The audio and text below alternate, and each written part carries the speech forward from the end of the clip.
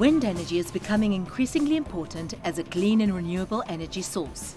It could help to reduce fossil fuel costs and avoid the emission of millions of tons of CO2.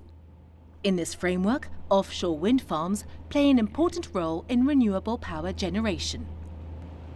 They produce higher amounts of energy compared to their onshore counterparts because they benefit from stronger and steadier winds, free of all obstacles like buildings, hills or mountains. But there are some issues linked to this technology that researchers are trying to overcome. Most of the existing offshore wind farms transmit their power to the mainland using high-voltage alternating current. The problem with this technology is that too much energy is lost in the cable when the wind turbines are located very far from the mainland. This problem can be solved with high-voltage direct current transmission that has much lower losses. Another problem that the industry is facing nowadays is that if a cable is lost, all the energy from the wind farm is also lost. In Demo 1 of the EU Best Paths project, researchers study the possibility to interconnect offshore wind farms with HVDC grids to improve the availability of power. In case of failure in a cable, energy is sent to the mainland using an alternative route. This is the National Smart Grid Laboratory, located in Trondheim, Norway, operated by SINTEF, a non-profit research institution in cooperation with the Norwegian University of Science and Technology.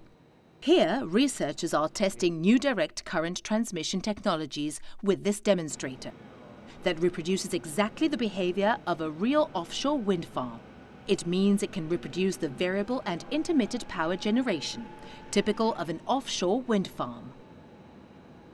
In this way, researchers can use this laboratory to develop and test different types of power converter solutions, built in different times and by different manufacturers, and see how they can coexist.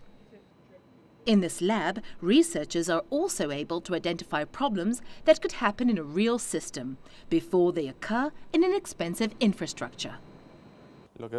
What we see in these cabinets behind me are the 3 converters that have been developed in the Best Paths project.